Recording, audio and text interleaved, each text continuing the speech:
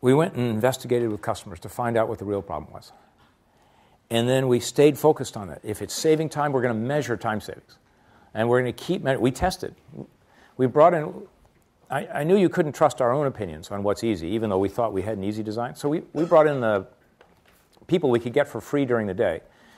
It turned out to be the Palo Alto Junior League, because we could get them for donuts, and they hadn't used computers. We put them in front of a computer, and we said, here's this new software. You're going to pay these bills, and we're going to watch.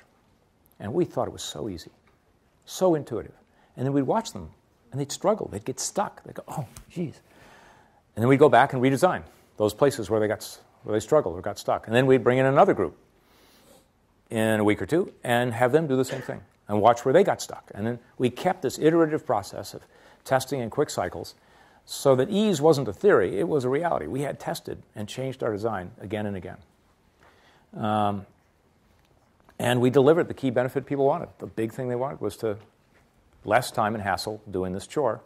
And we relentlessly focused on that and ease. And none of the competitors did. They focused on features. And they had lots of them. They would do budgets and balance sheets and pretty graphs and investments. We focused on the stuff people did all the time.